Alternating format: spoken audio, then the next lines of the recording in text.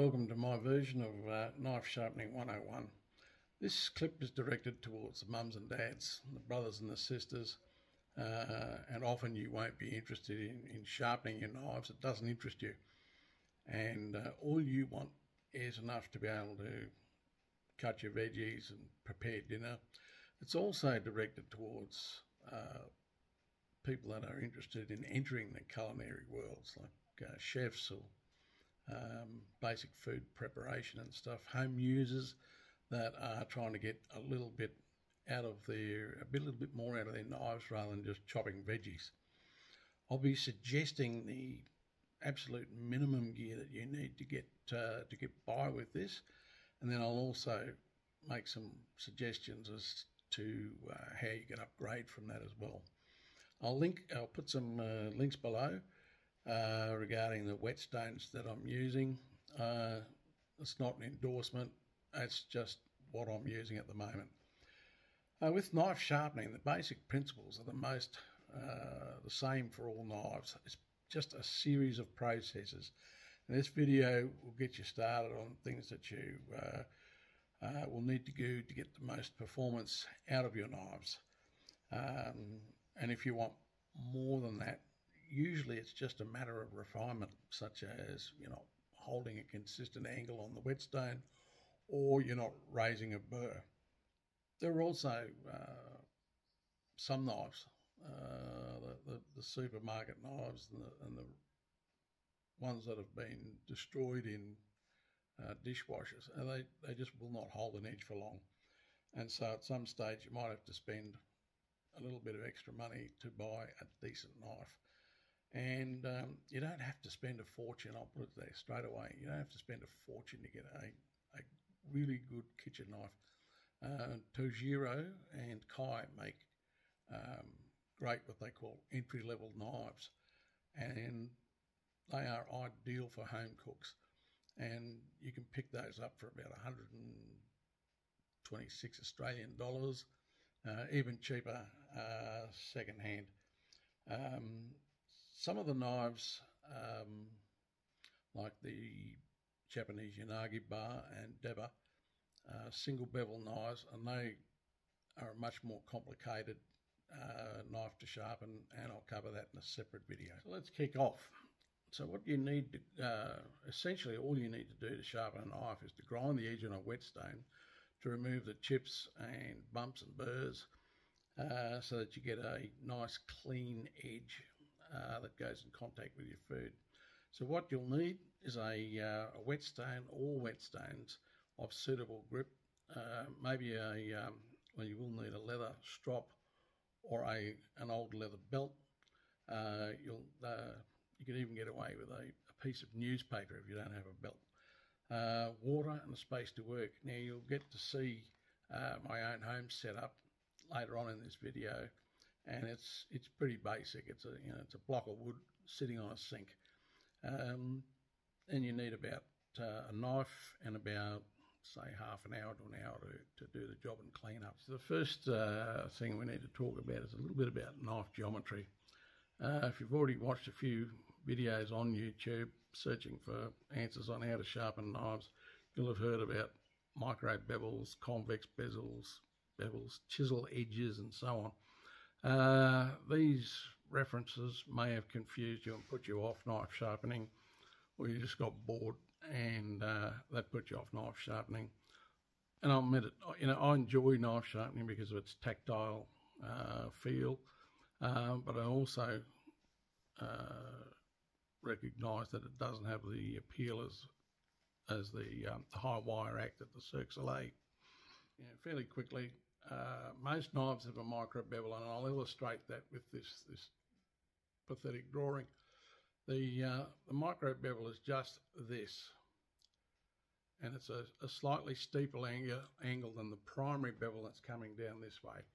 What that does is actually give you a smaller surface to sharpen, and it gives the edge a little bit more durability. It's a little bit tougher than just going straight to a chisel point.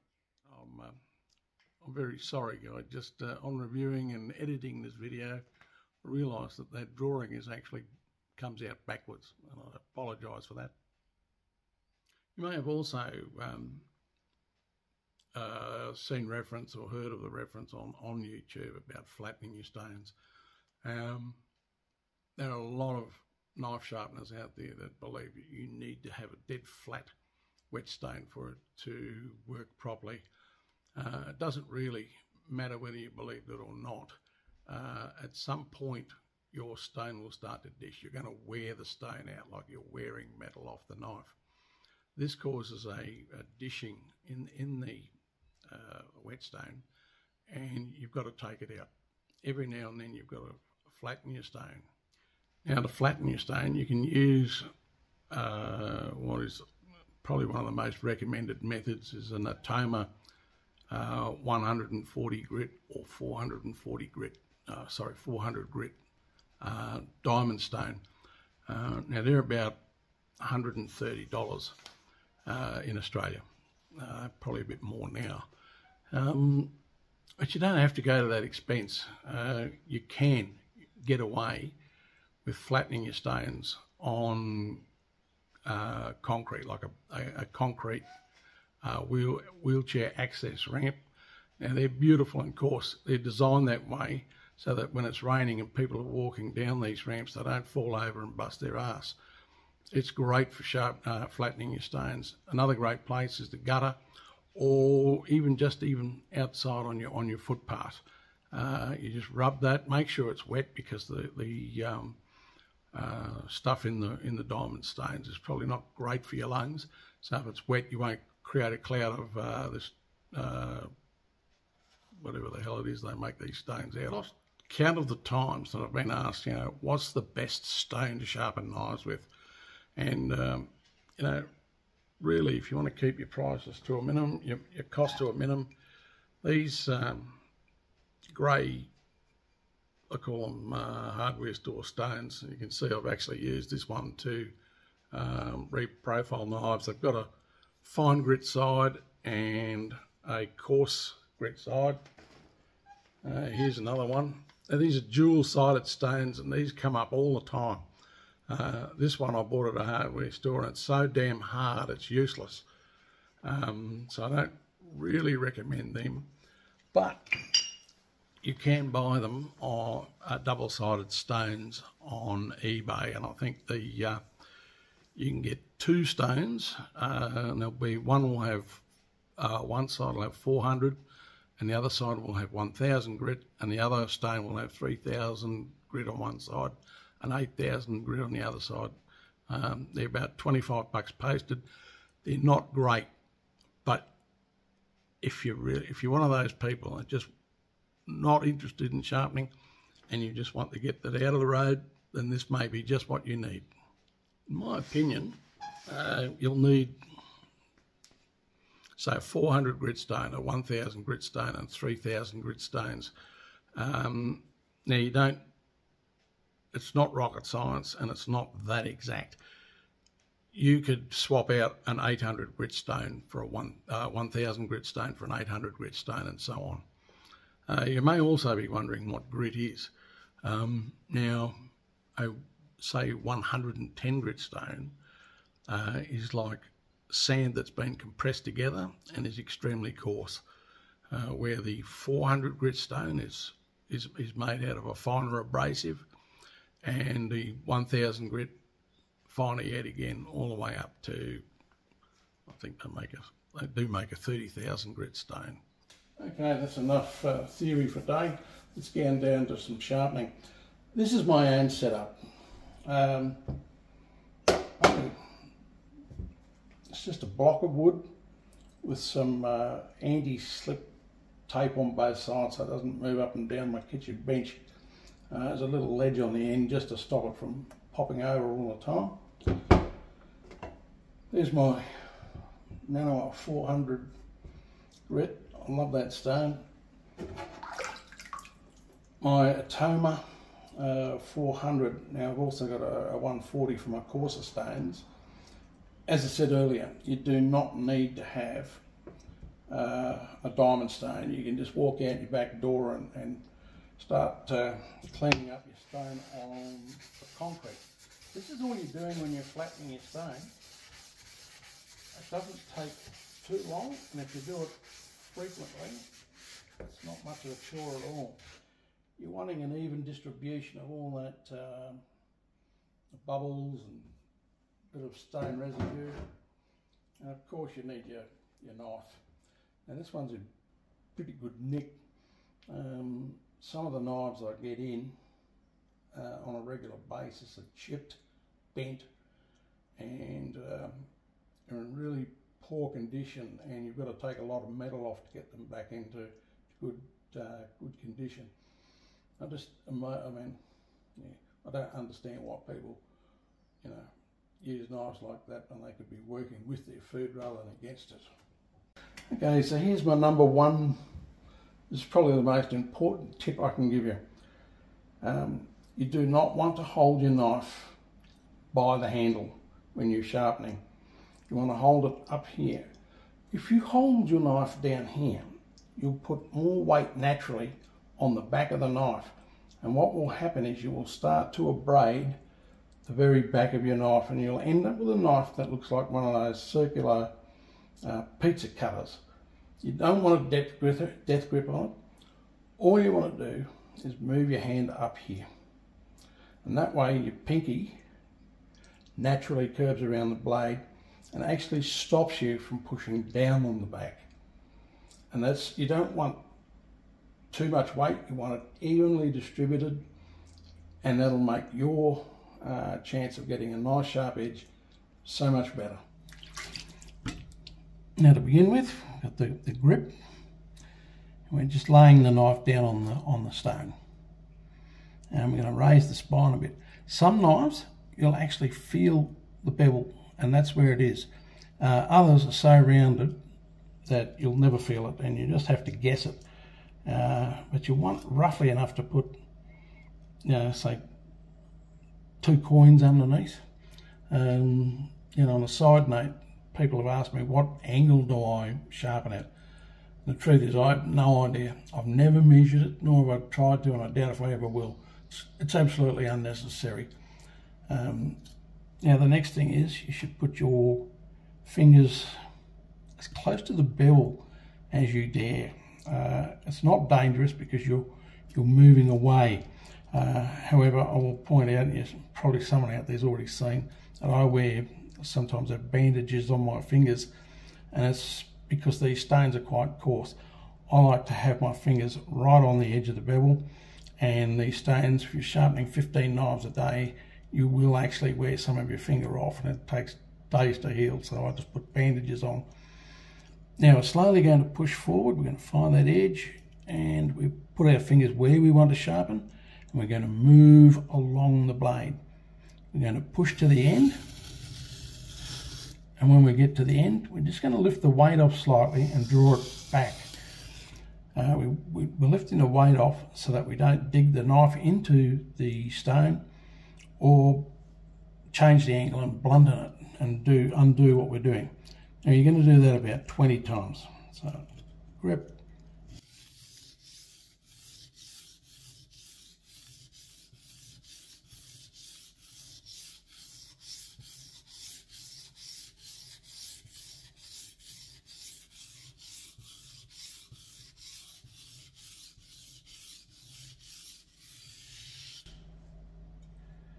and with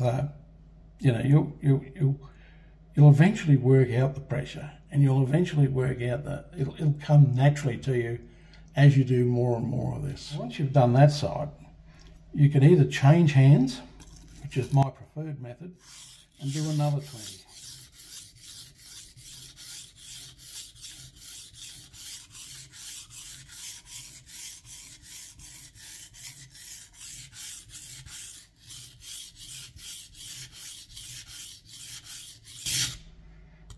Now, if you don't feel like changing your hands, what you can do is do, say, 10 on this side like that.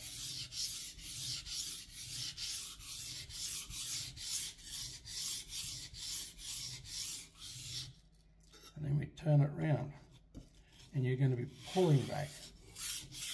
You're pulling the knife towards you.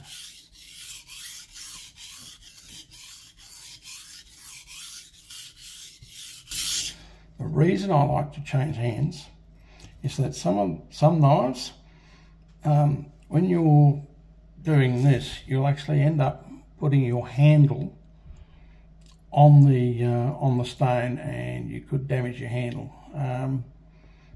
Some people won't worry about it. They're not worried about the looks of their knives. They're worried about how sharp it is, which is probably a good way to be. Once you've done that, you're just going to inspect that blade.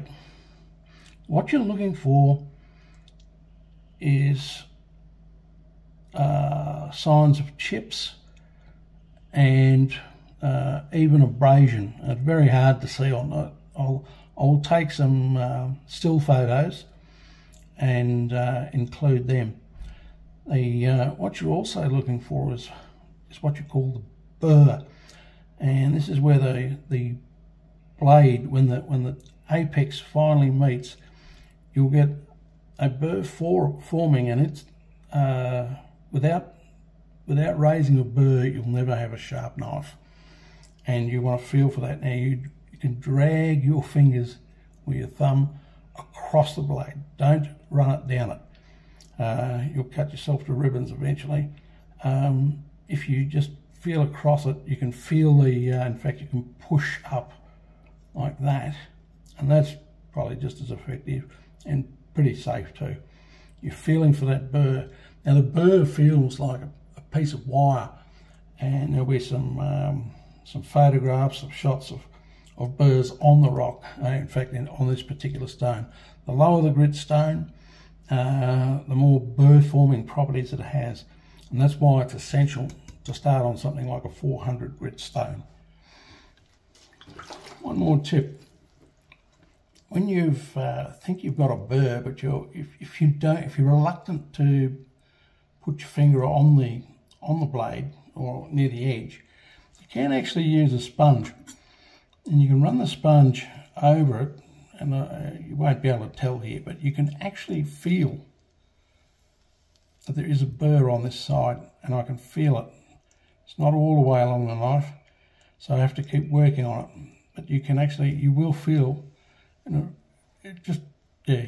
know when you do it.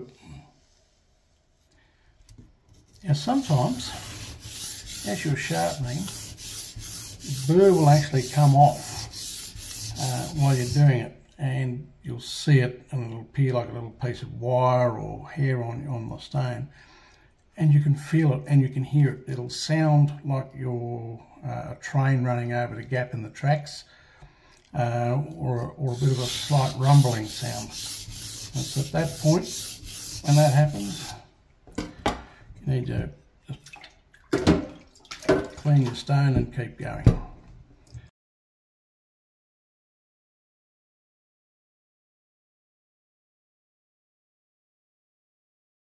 Now to remove the burr, you don't want to leave that on there, you want to refine it.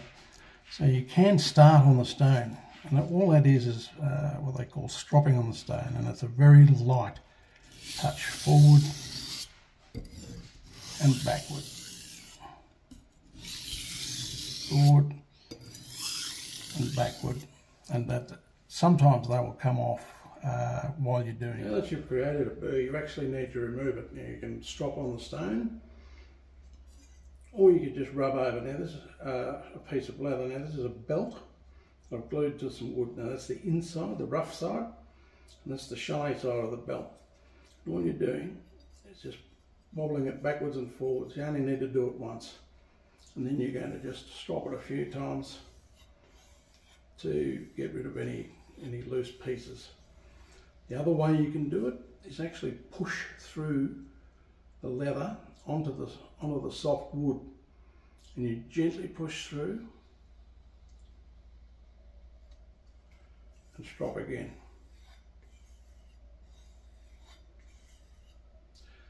Other people, and this is great particularly for the high grit stones,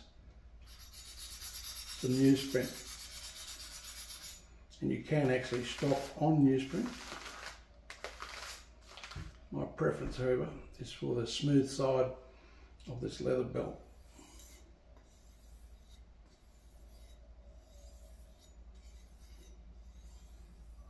and that's how complicated burr removal gets. Now once you've removed the burr, it's an excellent time to do a paper cut test. Now this is espoused by a lot of people sharpening knives out there, and there's plenty of videos out there of people whooping and hollering because they managed to cut a piece of paper with their knife, and it's proof positive that their knife is now scary sharp, and testament to their superb sharpening skills. And it's not really that hard. Even with a 400 grit stone, you can get a good indication about edge sharpness. Now, I'm not talking about edge performance, but just an edge sharpness. And all you're going to do is run that through here. And what you're listening for is a variation in sound.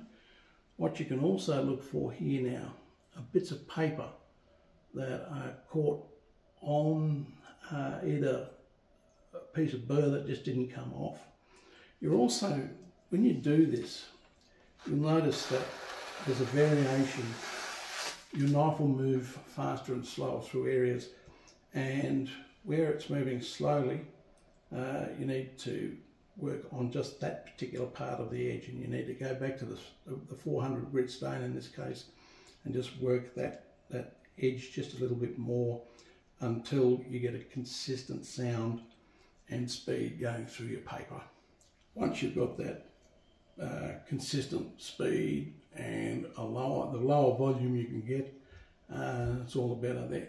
Remember, the paper test is only a good indication of how sharp your knife, how good the edge is, and consistent it is. If you want to do a paper test that's really significant, then if you cut a freestanding cigarette paper, now that really is impressive because that does take an extremely sharp edge. Now once you've got that cleaned up and you're happy with the edge, it's now time to move up to the 1000 grit stone that you've got. This is my Morihei 1000 grit stone. I really do enjoy using it. It's got good hardness, it's got great feedback. I won't go into that. Just flatten the stone a bit.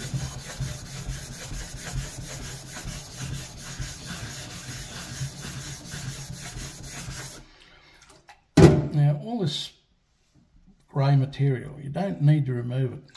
It's not a hindrance to sharpening. And once again, this whole process is no different to the 400 grit stone. We're going to get a nice loose, or should say firm, gentle grip. We're going to start at the tip. We're going to find the bevel and do, as always, do 20 strokes.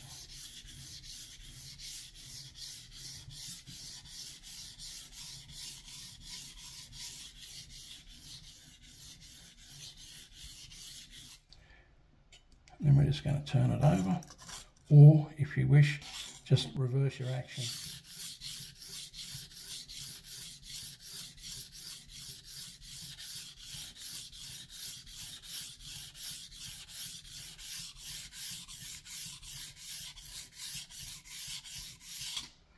So, if you're going to do it with one hand,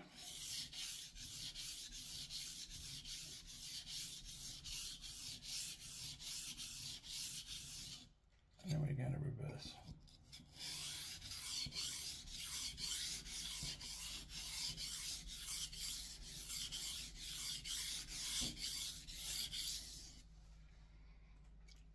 Feel for a bevel. It shouldn't be, a feel for a burr. You should get, as you step up in your stones, you'll find that your burrs are still forming, but they're much smaller.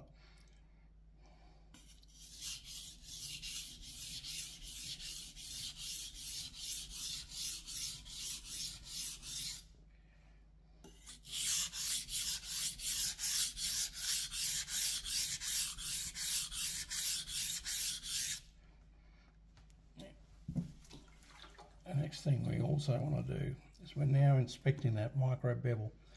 Now with the 400 grit stone, you will be able to see the scratches caused by the stone. The 1000 grit stone will still leave scratches. You'll need to go up to 3000 grit before you start seeing them disappear in any significant manner. But the scratches will be finer, and that's where you're refining the edge. Now, if you're one of these people that can't be bothered sharpening your knife or not really interested, this is probably a good point. You may as well just stop, because that's going to be almost certainly sharp enough for your daily use.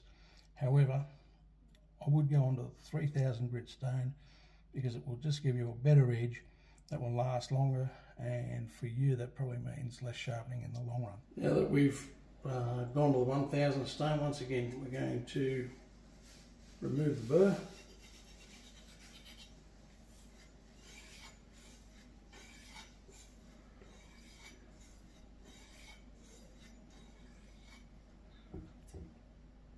I'm just going to test that on the paper, and you may be able to hear how it's a little bit quieter and cuts just a little bit smoother, more smoothly.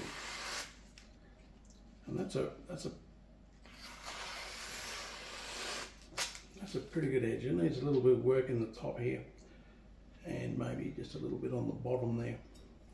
And as I said before, if you're really not into sharpening knives, this is probably fair, you know. So here we are with the 3000 grit stone, which is the final stone for this particular video clip.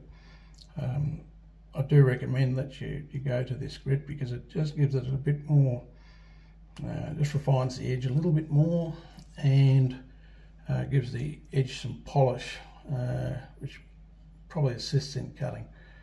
So the same again, exactly the same, 20 on each side until you're happy with the edge. You'll notice that this knife, or this stone, is much quieter than the previous stones, and as you go up in grit,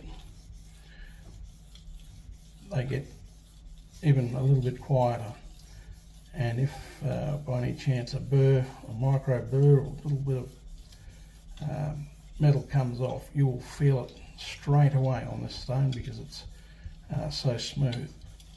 You'll see how there's a lot of I guess it's metal building up on there already.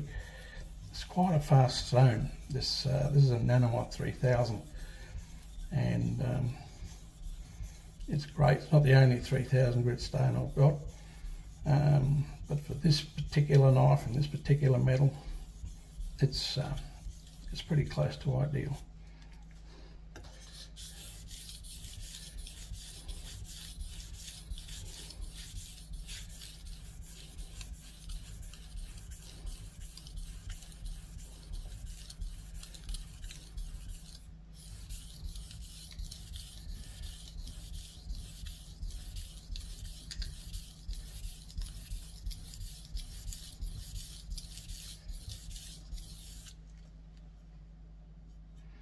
I can't feel a bevel. The edge is pretty good, and I'm going to leave it there. I will strop it and test it, and that'll probably be enough.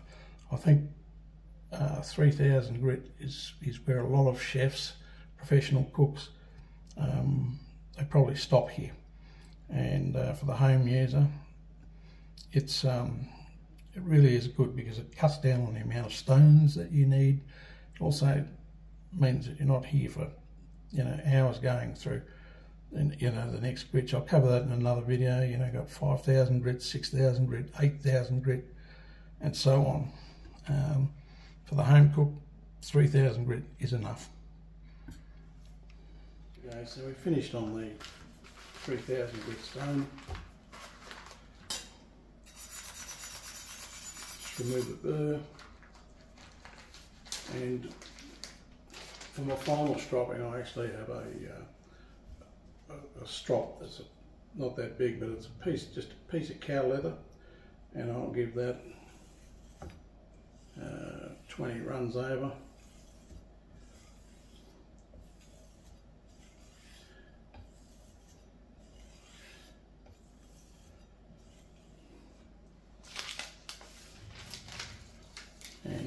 just test the edge one final time before we start cooking with it.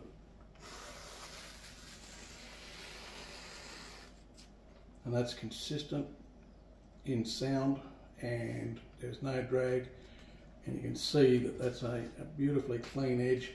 There's no paper left on the knife, so that is ready to go. As I say, I'll be doing another video with higher grit stones and just a few more bits and pieces to get you a little bit finer edge, and that'll be coming soon. Thank you for watching.